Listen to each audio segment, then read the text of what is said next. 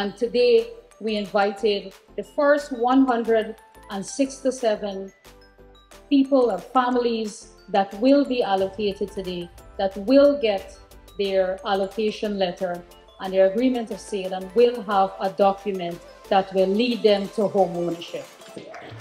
So even though you may be squatting and we will proceed to regularize the area, we still have to take you through the process of the ministry.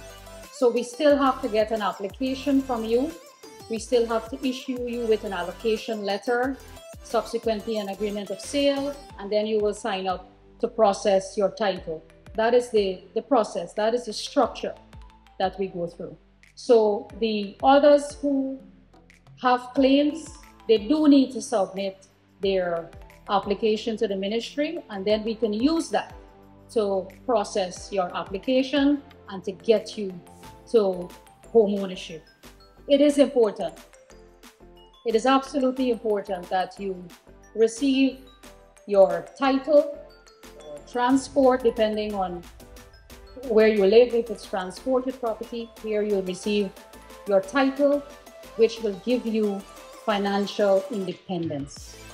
And our government and our president understands better than anyone else how urban development and how through the Ministry of Housing and through the housing program, we can empower people and give them financial independence, especially for women too.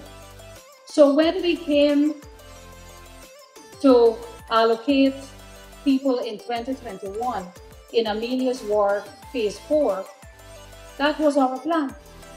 We had it designed. We had everything lotted out. We had the areas reserved for the school and the playground and the health center and everything. We allocated the people that came, over 400, which, by the way, in one allocation exercise that we did in 2021, far surpassed all the allocations that were made in the 5 years of the previous administration. That's a fact.